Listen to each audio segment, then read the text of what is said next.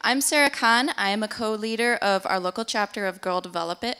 Girl Develop It is a national nonprofit that provides technical education for women. We do coding classes, we do social networking events, we try to connect women with jobs in technology. And we get a lot of email. And let me see if the clicker works. There we go, okay. So one of the questions that we get asked a lot is, how do we get more women to come to our events? And the thing about that is, women aren't a monolithic group. Women are people, and they have different reasons for doing what they choose to do or not to do. But pretty much the only thing we can do is encourage them. If you want more women to come to your event, make it friendly.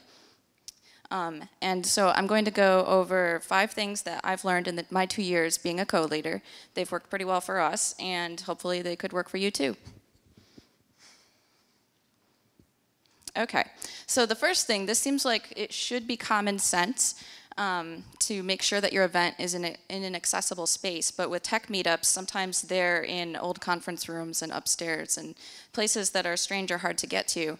And accessibility also includes digital spaces. It includes things like letting people know that they can opt out of having their picture taken and posted. I want to give kudos to All Things Open for having such a prominent and excellent code of conduct. Basically, having a code of conduct just says, this is the community that we are, these are our values, and we will enforce them.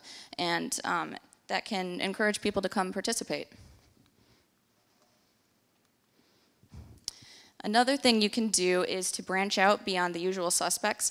As tech people, it's really easy to think that once you've posted something on Twitter, everybody knows about it, and that's not necessarily the case. For Girl Develop It, we've had great success in reaching underserved communities, and we've done things like partner with community colleges and post to library bulletin boards, and there are people who still read paper and print media, so just try to think outside the box and reach out beyond the easy usual suspects kinds of things.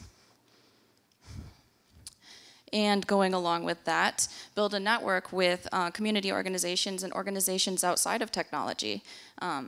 Reach out to community colleges and places where people who are trying to come into technology through a non-traditional path may be coming from. And there are people out there who have grant money, who have a stated goal to get people into tech, and there can be kind of a disconnect between the tech community and people in traditional education who are trying to get people into technology. So finding ways to bridge that gap is really helpful. And last but not least, studies have shown, I don't have the citation for the exact study, but I know that a study was done, that if you invite somebody to come back or to come participate in your event, they're more likely to come and do it. Go figure.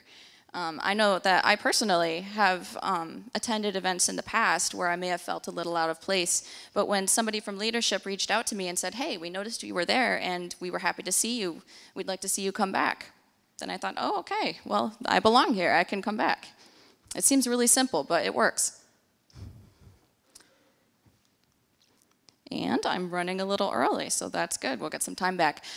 Girl Develop It, we have a booth downstairs. We'd love to chat about this stuff. You can find us on Twitter. You can email the leaders at rdu@girldevelopit.com.